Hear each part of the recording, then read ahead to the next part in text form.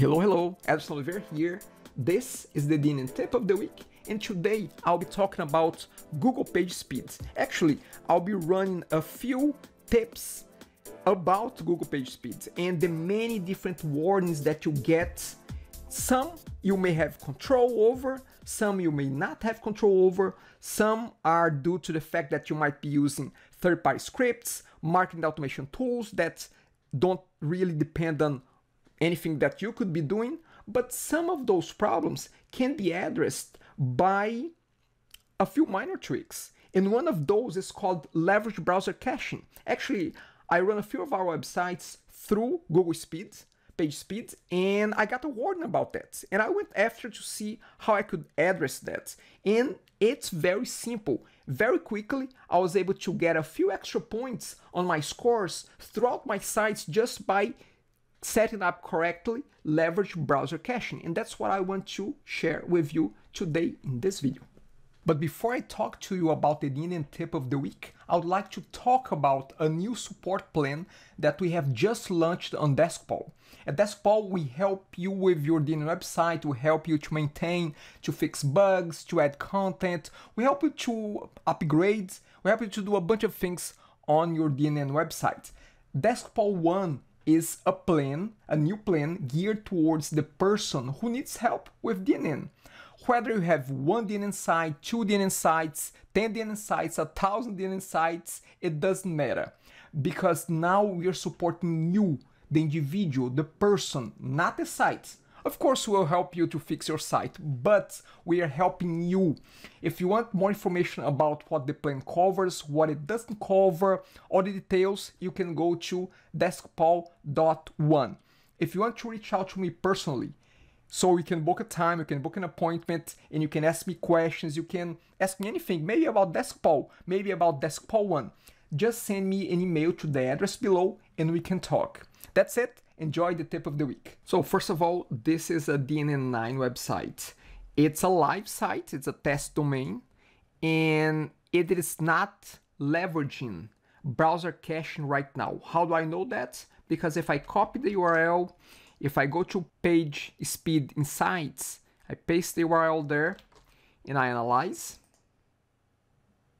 If we have a look at the results and we scroll down, you're gonna see that optimization suggestions, it says leverage browser caching. So it's not being leveraged right now. So if you are getting this error and when you click on show how to fix, if the files that are causing the problem with expiration not specified, if they are coming from your site, then you have control to fix that.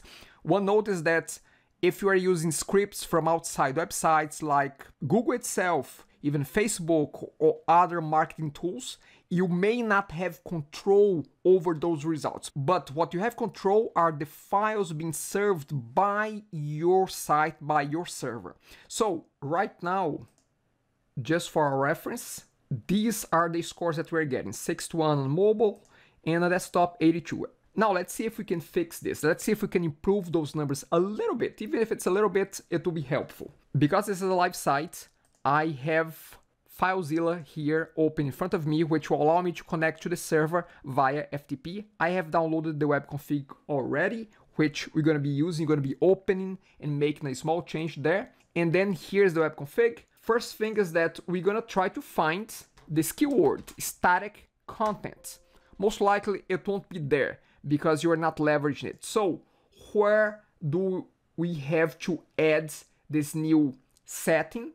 Well, we have to do that under system.webserver. We have to do that inside there. So we're gonna have to search for system.webserver. Here is the opening tag, and we can add the new line or the new lines right at the top.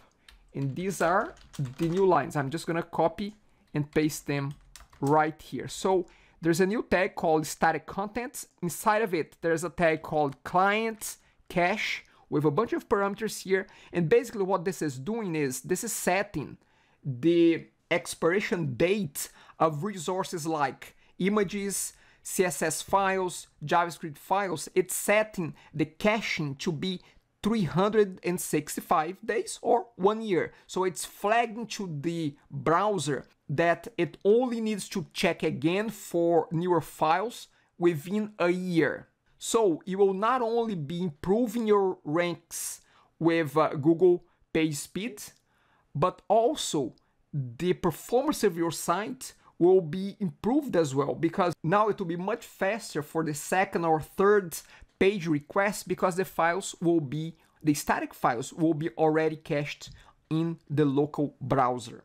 So after we do this change, and I would highly suggest that backup the web config before you make this change, we're gonna upload the new web config file to the site so it gets replaced. And now I'm going to run a new test with the new settings now. Let's run this again, analyze. Now let's have a look. So before we had mobile at 61, now we have mobile at 63. Just a minor increment here. How about desktop? Desktop we had at 82 and now we are up to 89. So that's a great improvement. So any minor improvement that we are able to do from the page speed insights, it will be good for you on two folds. Performance will be improved and Google will see your site in better light. It will see that it has improved overall, and hopefully that will bring better rankings for you. A few notes. First one is that if you are running a DNN 9 website already, most likely this setting is already there, is already in place, so you don't have to worry about that. It's always good to double check. However, if you're running older versions of DNN or versions that you have been upgrading over time, you should definitely check if the static content is already there. I've checked on my sites, they were not there. So just by doing so, very minor change, I got a few extra points with the page speed insights of Google. So this is it. This is how you can leverage browser caching if you get this warning from your page speed insight analysis of your DNN website. This is it for now. Thanks very much and bye. If you like this DNN tip of the week and don't want to miss out anyone, subscribe.